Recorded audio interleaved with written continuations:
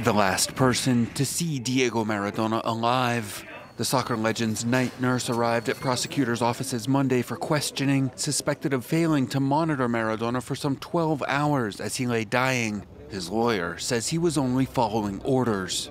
It was indicated that the patient should not be bothered. He was instructed by his superiors. He used to be part of a WhatsApp group in which there were different health professionals, and they told him about these types of things. 7 of Maradona's former caregivers are under investigation for manslaughter after a board of medical experts determined that the footballer had received deficient and reckless care following brain surgery for a blood clot in November of 2020.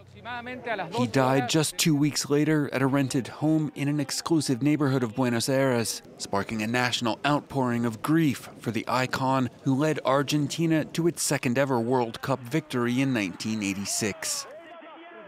Maradona's daughters have blamed neurosurgeon Leopoldo Luque for his death. Luque, though, says he did his best and that the star was a depressed and often difficult patient who didn't follow doctors' orders.